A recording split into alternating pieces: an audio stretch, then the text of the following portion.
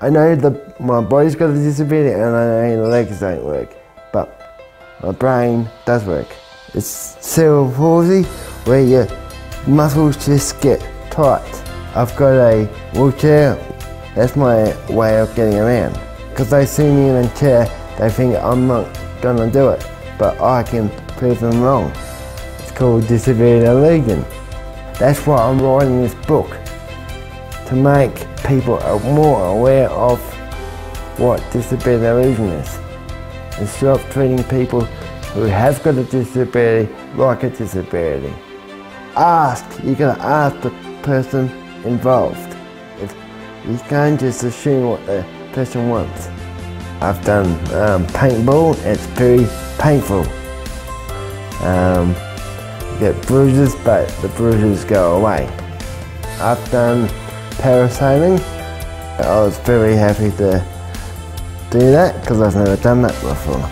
And this is what people need to be aware of. They can do it too. Skydiving from 10,000 feet. I came down with somebody else. He was filming and watching me, and it was the best day of my life. What a good day! You're having a good day, It's a sample of not having a disability. My chair was nowhere to be seen.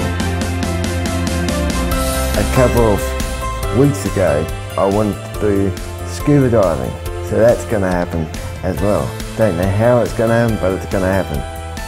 I've started looking into it, see what the pros and cons are.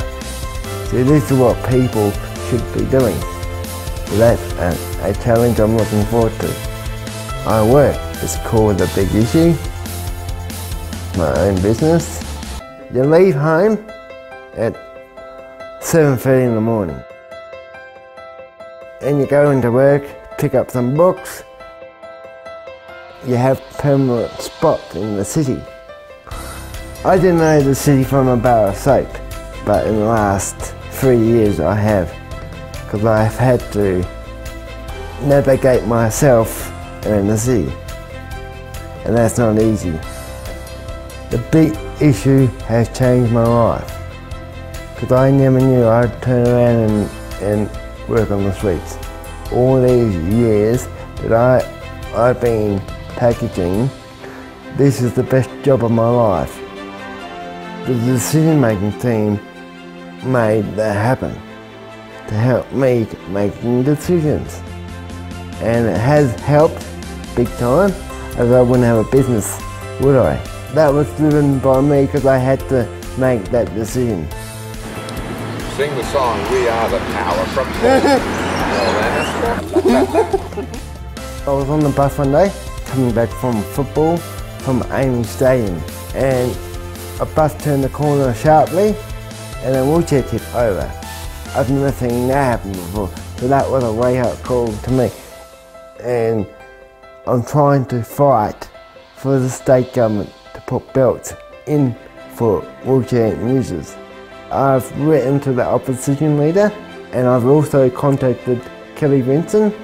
It's law in taxis, but it's sort of not law in buses. And that's the bit I want people to be aware of. I've got this good attitude, nothing will stop us. Just go and try it, because some of these people, they don't look outside the box. And that's the way I want people to think.